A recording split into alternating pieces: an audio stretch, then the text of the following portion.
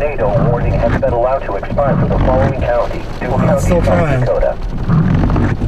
A severe thunderstorm warning remains in effect for southeastern Cottington, northern Dual, south central Grant, and northeastern Hamlin counties until 8:45 p.m. Central Daylight Time.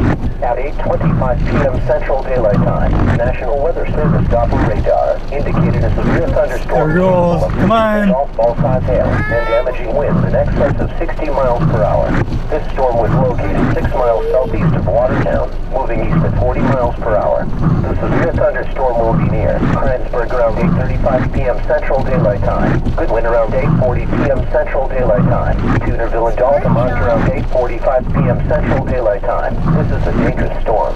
If you are in its path, prepare immediately for damaging winds and large destructive hail capable of producing significant damage. People outside should move to a shelter, preferably inside a strong building and away from windows. Yeah, that's definitely a false thought. Of producing large hail. Seek shelter now inside a sturdy structure and stay away from windows. A tornado watch remains in effect until 10 p.m. Central Daylight Time Monday evening for west central Minnesota and northeastern South Dakota. Repeating, a severe thunderstorm warning remains in effect until 8:45 p.m. Central